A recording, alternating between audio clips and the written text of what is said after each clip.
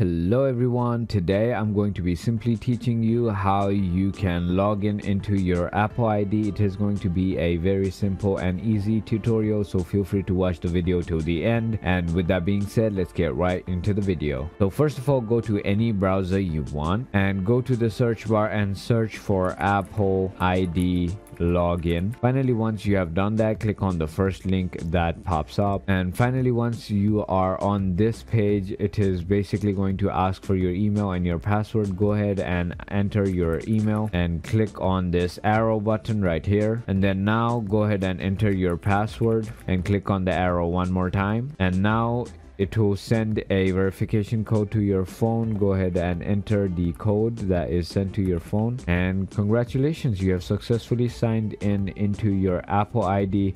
If you thought this video was informational, feel free to hit that subscribe button, hit that like button, and thank you for watching.